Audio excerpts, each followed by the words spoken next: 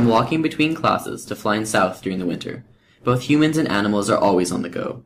Tracking animal migration, however, is a difficult task. Kira Delmore, a PhD student from the University of British Columbia, used cutting-edge technology called light-level geolocators to track a local songbird called the Swainson thrush for a full year. So a geolocator is about 1 gram, and it's really small, like the size of your nail almost, and it has a light stalk on the end. And the idea is that this light stalk is recording light intensity at specific time intervals. So some of them record light intensity every 5 minutes, for instance. So throughout the day it's recording this light intensity data. Basically, geolocators are just using information on light intensity to give us daily estimates of location. But before Kira could track the Swainson thrush, she had to catch one.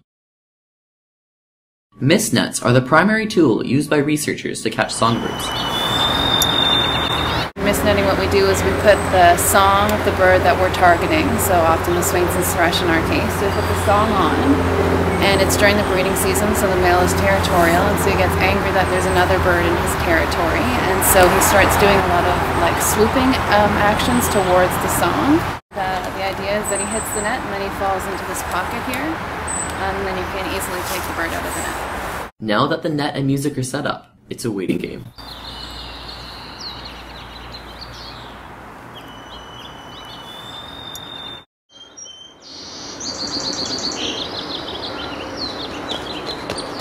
Although this bird was lucky enough to get away, this bird wasn't as lucky. After researchers catch a bird, they can attach the geolocator. It's just hiked up around the bird's thighs here on either side, and then we tighten it so that it's about 3 to 5 millimeters from the back of the bird, and then we tie the knots on either end. The attached geolocators weigh less than 4% of the weight of the bird and therefore have minimal impact.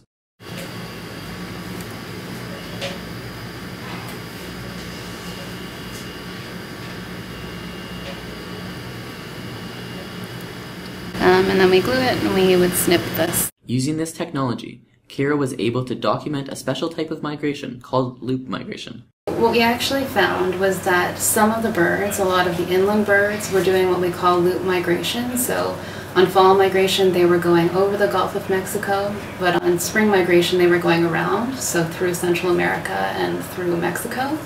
And this had never been documented directly in any other species. They're telling us that things aren't as simple as we might have thought, and so if we want to, for instance, establish conservation strategies for these birds, we have to know that they're not actually staying the same spot on the wintering grounds, they're not actually following the same routes on fall and spring migration, so we need to keep these things in mind when we're establishing conservation strategies for these guys. If you're able to conserve songbirds, then hopefully you can conserve the other species that occur in the same habitats but maybe aren't as recognizable as the songbirds.